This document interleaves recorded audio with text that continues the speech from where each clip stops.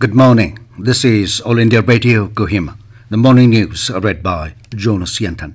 Prime Minister Narendra Modi has said that India is moving towards becoming a global manufacturing hub with growing cost-effective manufacturing capabilities, global standard, competitive environment and ease of doing business. The Prime Minister, after laying the foundation stone of C-295 MW transport aircraft manufacturing project at Vadodara in Gujarat yesterday, said this project will be a milestone in achieving goals of Atmanirbhar Bharat. He said with this Make in India initiative, the country will acquire capabilities to make transport aircraft and in future will be able to make even passenger aircrafts in India.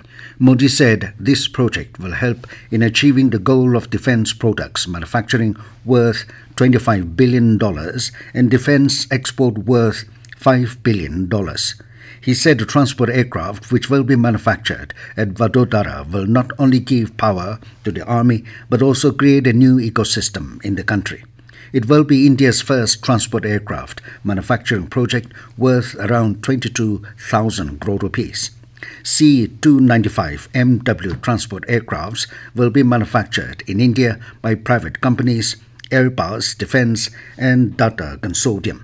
India will be the 12th such country which have capabilities of transport aircraft manufacturing.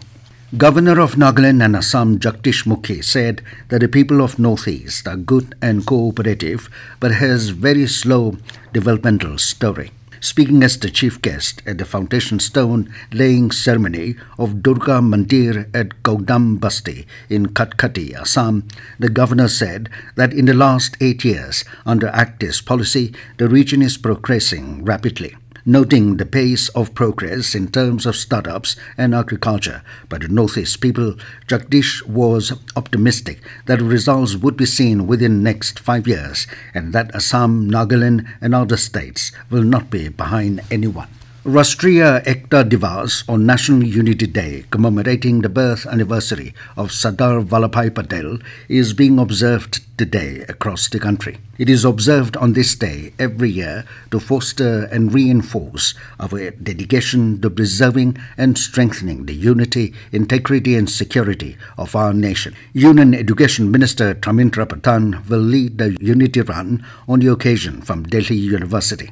The celebration will also witness Rashtriya Ekta Divas pledge taking ceremony near Kanti's statue adjacent the Vice Regal Lodge and an address by the Education Minister.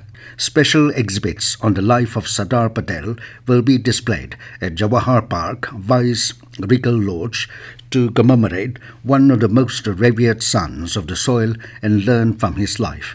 Nagaland will also join the occasion with a main ceremony at State Civil Secretariat at 10:30 a.m. The 37th Battalion BSF yesterday organized a motorcycle rally marking the National Unity Day. The officiating commandant of 37th Battalion BSF, Sunil Kumar Mishra, flagged off the rally comprising of 81 personnel, including 4 gazetted officers, 15 subordinate officers and 62 others.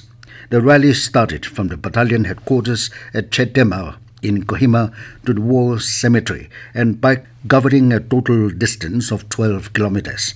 The main objective of this rally was to make people aware about National Unity Day and also inspire our youth and bring back memories of great men. The Director General News of All India Radio, Vasudha Gupta, will arrive Kohima today on a 2-day official visit.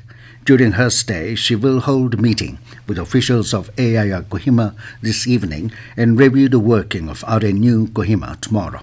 Gupta has been touring the different northeastern states for the past few days to assess the functioning of Prasar Bharati and its organizations in the region. A Memorandum of Understanding MOU between FIFA, Ministry for Education and All India Football Federation was signed for Football for Schools program at Navi Mumbai in Maharashtra yesterday. This is an ambitious program run by FIFA and UNESCO aiming to contribute to the development, education and empowerment of around 700 million children worldwide. Under this MOU, efforts will be made to popularize football among the students. Union Education Minister Narendra Modi and FIFA President Gianni Infantino signed the agreement. That is all we have in this morning news bulletin. Have a good day.